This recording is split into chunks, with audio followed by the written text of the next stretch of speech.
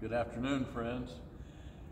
Special weekend ahead. I know many of you will be celebrating Mother's Day, and for us in the Christian year, this Sunday is called the Festival of the Christian Home. And I think it'll feel like that. It'll feel like a big family, a kind of a homey day. We're going to have the wonderful baptism. We'll have our children's choir, adult choir singing. It'll be a very special time of worship. So, the sermon theme comes from Romans, and Paul starts talking about grace. Paul uses the word grace 89 times in his epistles, grace upon grace. This is why it was so important for him.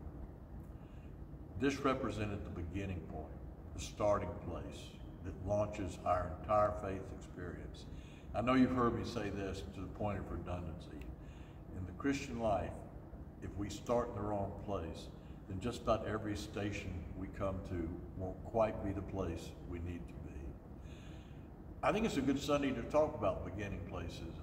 On Mother's Day, we remember that our whole life journey began with the wonderful love of labor and nurture of a mother. And then Paul talking about it's the love of God that set our whole journey in motion. So I think it's going to be a celebrative kind of theme. So just look forward to worshiping with you this week. God bless you.